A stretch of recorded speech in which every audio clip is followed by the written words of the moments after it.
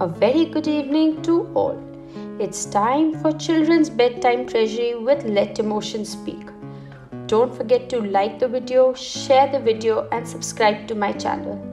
Do let me know how you like the story in the comments below. Today's story is about Morag the witch. Morag was just an ordinary witch until the day she enrolled for a course of advanced spell casting at the Wizard, Witch and Warlock Institute of Magic.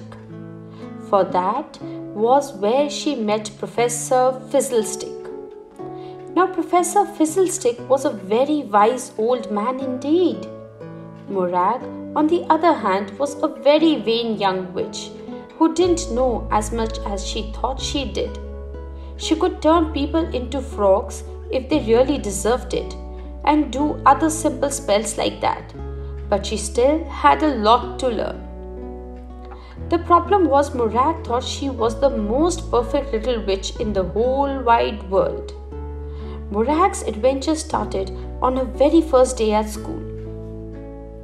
At the beginning of the day, after all the young witches and wizards had made friends and met the teachers, they were called in one by one to talk to Professor Fizzlestick.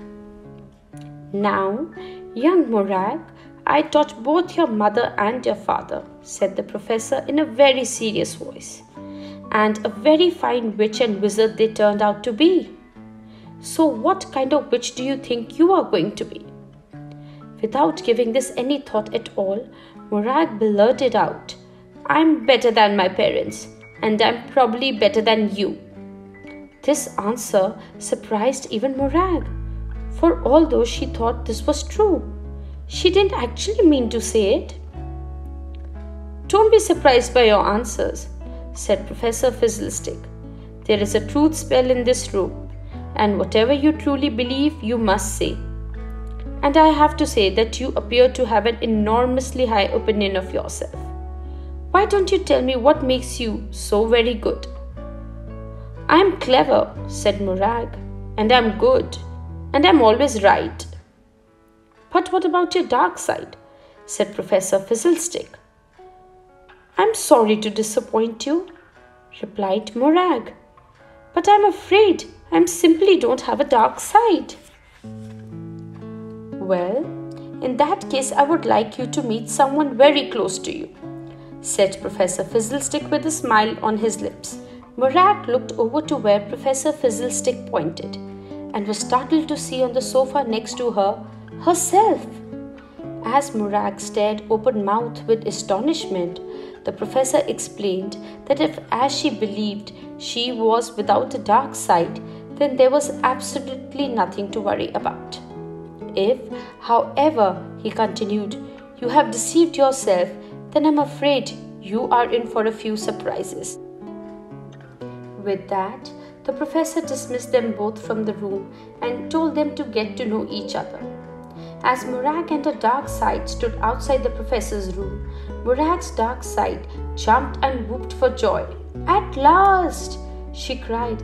"I'm free!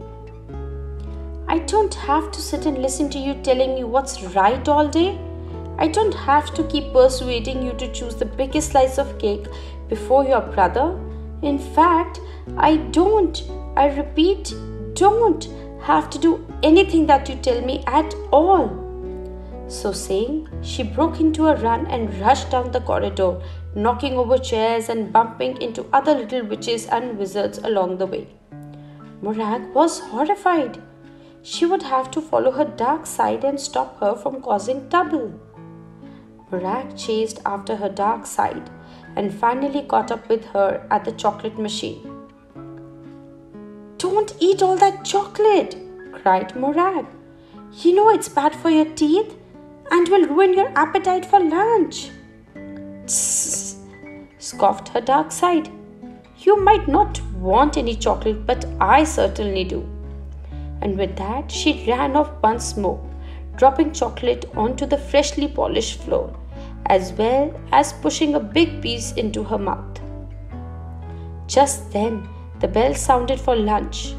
Although Morag felt she ought to find her dark side, she also knew that the bell was a command to go to the dining hall and she mustn't disobey it.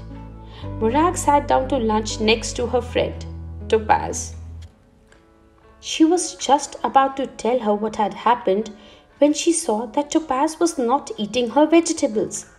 Morag scolded Topaz for this and gave her a lecture on eating healthily. Topaz stared at Morag in amazement, then peered closely at her. "What's happened to you?" she asked.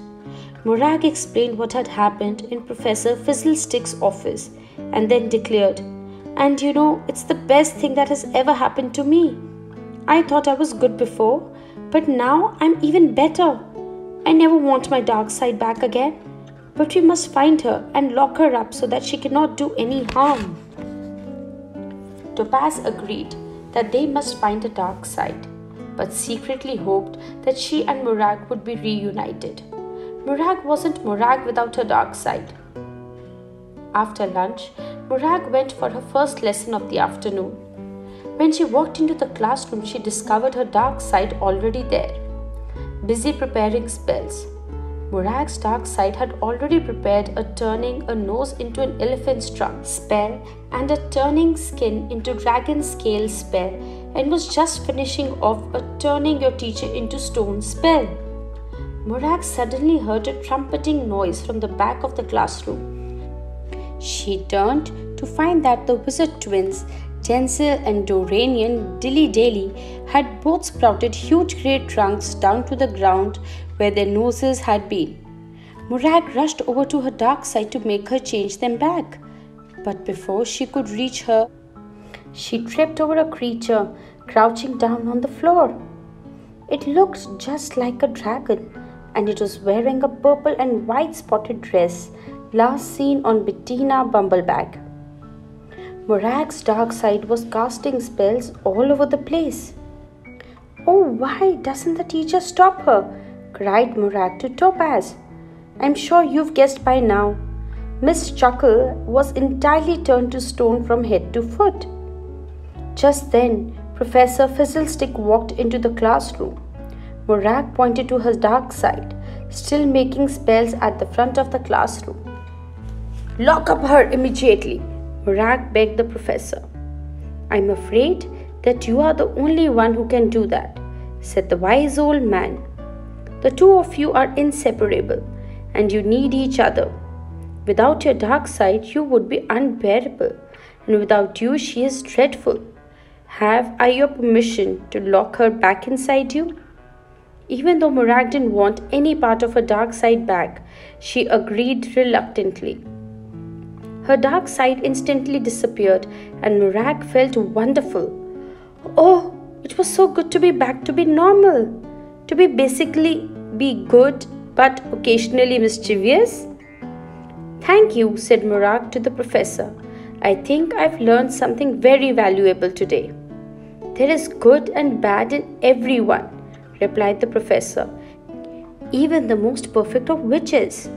Morag blushed when she remembered what she had said earlier that morning, but she was so relieved to find she was normal that she really didn't mind. Morag and Topaz went back to the classroom to undo all the bad things Morag's dark side had done.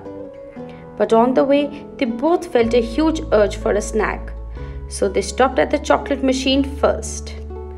So kids, did you enjoy this story? And have you learnt your lesson? That each person has a good side and a bad side. It's a perfect blend to make a perfect chocolate. Now it's time to say goodbye and good night.